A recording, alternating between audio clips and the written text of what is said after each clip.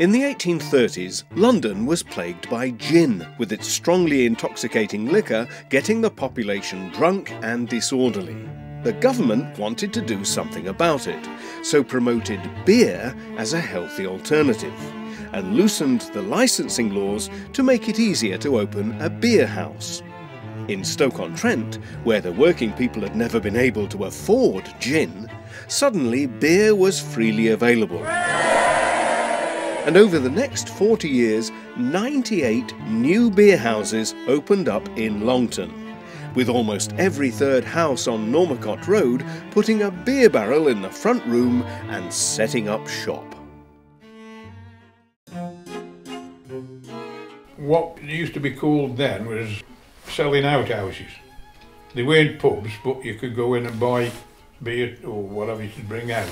I think they're called off licences now, aren't they? And it was always clear you couldn't drink half a pint of beer in all the pubs. If you went down one side and had half a pint of beer in each one, you wouldn't make it back up the other side.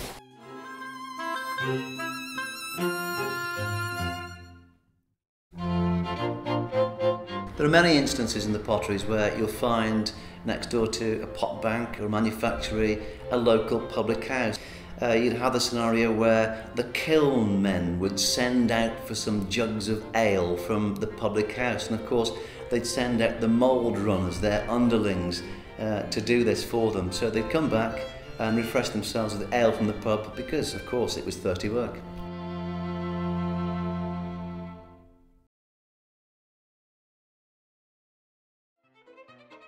Teams of potters were paid in £5 notes or sovereigns and had to go to the pubs to get change for their wages. Women would plead with their semi-sober husbands to return home while there were still some wages left. The little mild runners and other children workers aged 7 upwards all had to wait in the public house, spend their due and await the favour of the landlord. A little lad from Fenton was amongst the boys who stood around in the hope of receiving the paltry week's wage. His mother waited for the bit of money their lads had earned. The boys appeared, wages in hand. The lad gave his mother his half a crown and they started home. But I can always remember that American and the two women having a fight over this. Being the sister, yeah, and playing the piano. We used to have a good sing-song and that, you know. I was about 15 then, 16, and we used to go to the Queensbury Road Club and coming out, and it was about 9 o'clock. We used to go in the pub. I used to have a couple of halves of shandy, and they didn't pay me, but I used to get 50 fags or something like that for playing the piano.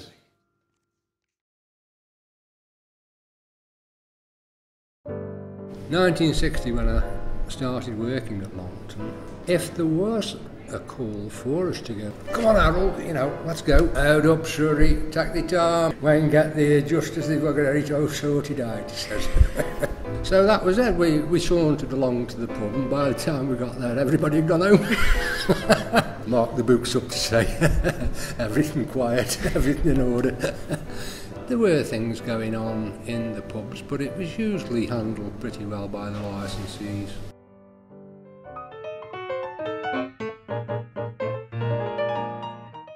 In the 1850s, there was one landlord who owned the Pig and Whistle in Flint Street, Longton. He was called Brandrick, and reportedly he scattered hot coal around the customers' feet to scare them off if they were cheap customers not spending much. But as long as you had plenty of money to spare, you could probably drown your sorrows in peace.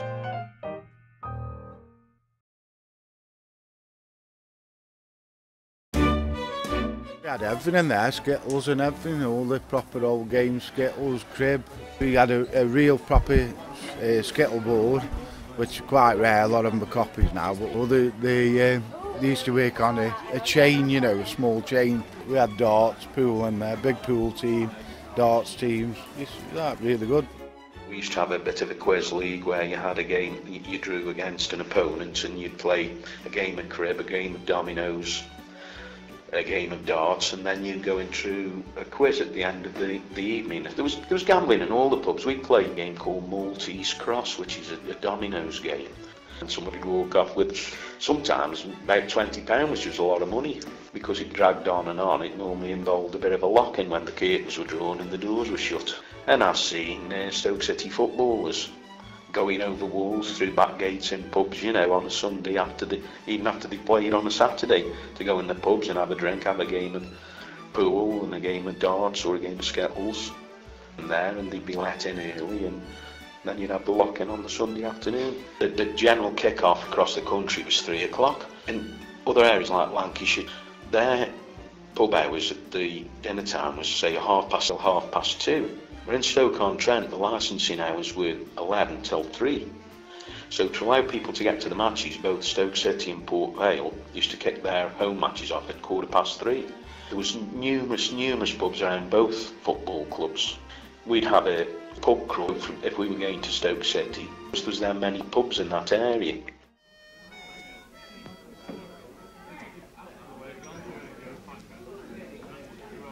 The whippet racing men, you go down there, very likely you'll see anything from a dozen to 20 whippets there, dogs and bitches of a Sunday dinner time. And sometimes a fellow will bring one, perhaps for 15 or 20 mile away, and want to sell this whippet.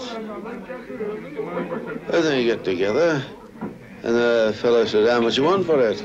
"Well, I want a tenner."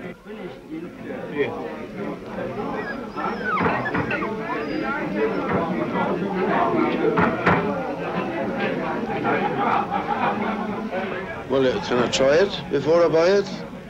"Oh, you'll try it." "Well, what about trying it with ginny? Bill's ginny. And if her beats Bill's ginny, I'll give you 10 quid for her." "Right, I will go and try her." A keen delight in pigeon racing. It's a highly organised sport, followed with intense seriousness. It can draw a whole neighbourhood from their houses to watch the preparations for a big race.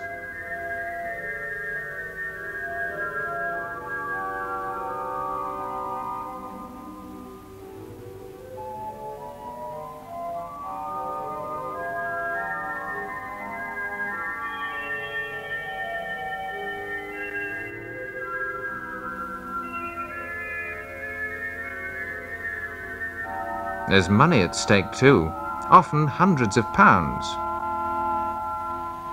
10 seconds to go.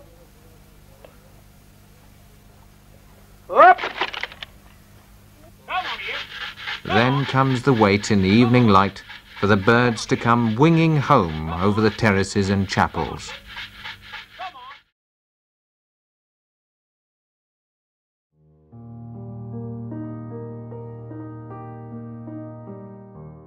What they wanted to do was implement a system whereby they could close a number of pubs that weren't being used or being improperly used. Someone from the brewery has gone around the pubs and frightened the licensees into selling the various pubs to the brewery rather than waiting for the local authority to put a compensation order in. The breweries would have had a lot more clout, and had the local authority decided to close a pub, then they could have fought the battle a lot better than a single person.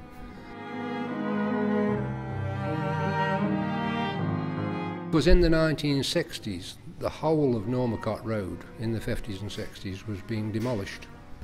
Loss of neighbourhood, loss of earnings. The licensee can't keep the premises going, can't earn a living.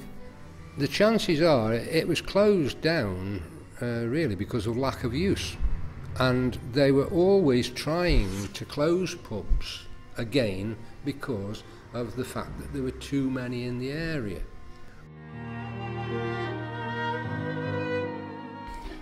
It's a shame that so many of Longton's pubs have gone. Before the television, they were a place that people came together to share the news. We'll miss them, but we still have some great memories from the pubs that have moved with the times. and I hope we'll make many more memories over the coming years. Come on, Joe, sing one. Come on. Come on, Joe. Come on, Joe, let's have a song. What, me? Not tonight. You'll take that off. Come on now. Come on, Joe. All right, then I'll sing you one. An old tramp was resting one day down a lane when a lot of young sportsmen came by. They passed many Jones on his tattered old clothes, and the tramp heard these words with a sigh. What a scarecrow he looks, says some young fellow there, like a bundle of rags come untied. The rest of them laughed at the joke of their friend, and the tramp looked up and replied, you can't put a stop to misfortune, for what is to be will be. I might have been up in the world